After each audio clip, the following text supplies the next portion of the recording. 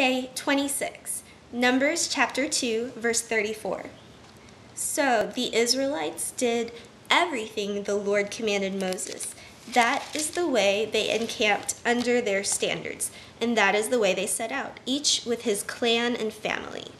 Numbers chapter 2, verse 32 to 34, and then Numbers chapter 3 through 26, verse 26. These are the Israelites, counted according to their families.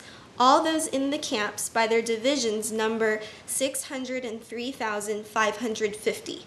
The Levites, however, were not counted along with the other Israelites, as the Lord commanded Moses. So the Israelites did everything the Lord commanded Moses. This is the way they encamped under their standards, and that is the way they set out, each with his clan and family. This is the account of the family of Aaron and Moses at the time the Lord talked with Moses on Mount Sinai. The names of the sons of Aaron were Nadab, the firstborn, and Abihu, Eleazar, and Ithamar. Those were the names of Aaron's sons, the anointed priests, who were ordained to serve as priests. Nadab and Abihu, however, fell dead before the Lord when they made an offering with unauthorized fire before him in the Desert of Sinai. They had no sons, so Eleazar and Ithamar served as priests during the lifetime of their father Aaron. The Lord said to Moses, "Bring the tribe of Levi and present them to Aaron the priest to assist him. They are to perform duties for him and for the whole community at the tent of meeting by doing the work of the tabernacle. They are to take care of all the furnishings of the tent of meeting, fulfilling the obligations of the Israelites by doing the work of the tabernacle. Give the Levites to Aaron and his sons. They are the Israelites who are to be given wholly to him. Appoint Aaron and his sons to serve as priests. Anyone else who approaches the sanctuary must be put to death."